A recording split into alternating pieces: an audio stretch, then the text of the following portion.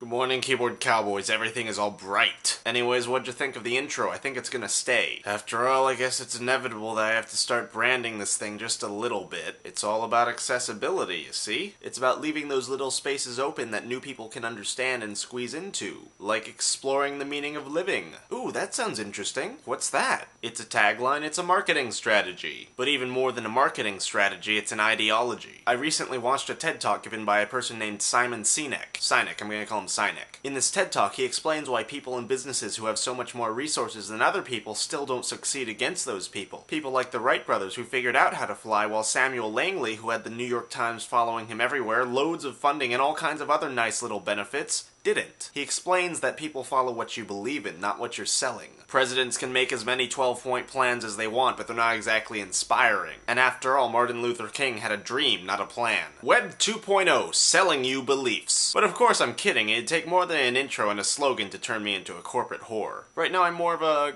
corporate sleazebag. Ha ha ha ha ha. Though while I was at VidCon, I did have a discussion about selling t-shirts. If I sold a t-shirt, what the hell would it be? It'd be a t-shirt with my bare chest on it.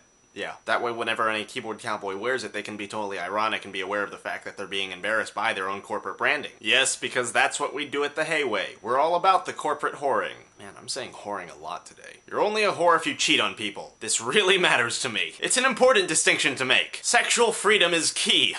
We live in America, not no sex land. Why am I talking about this? I'm going to go shave. And you're only a whore if you cheat on people a lot, because people make mistakes. Just wanted to clarify that.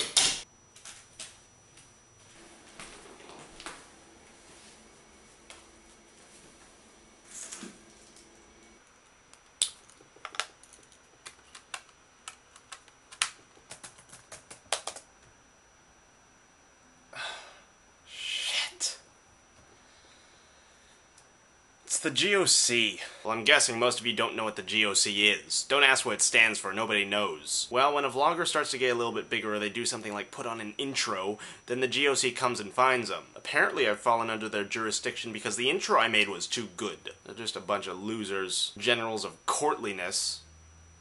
That doesn't make any sense. Whatever, I'm angry. I don't have to make sense. No, it can't just be the intro. Why the hell are they coming for me? Wait, let me check some things. Oh, that would be why. Damn it. Thanks, Michael Aranda. Jeez. Well, it's not really your fault, so it's alright.